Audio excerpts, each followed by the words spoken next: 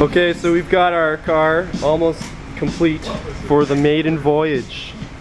Maiden voyage? The maiden, well, the other day was that, well, this is the, that was more like a psych maiden voyage. That was a 1 Andrew power. Or 1 Benson. This one's running on full 10 horses of Briggs. More or less than a horsepower. 10 horses of Briggs power. LMFAO. I think an Andrew makes more torque but less power. It doesn't rev as hard. I don't rev very high. Our kill switch right here. Our kill switch, factor of safety, 2 tie straps, those nuts are and that's common on this car. We'll just flip to the other side.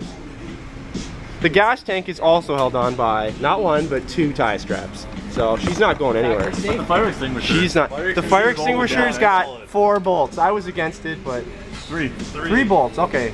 Well, at least we. That's so uncomfortable.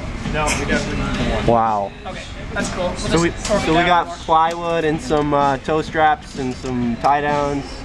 This is how McMaster does it. Down. Yeah. We're the McMaster The team. seatbelt is bolted to the seat. We're the McMaster team. Working on that right now. Safety right here.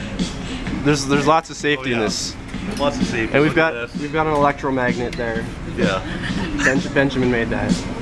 And then talk about how this is soldered on and then electrical over.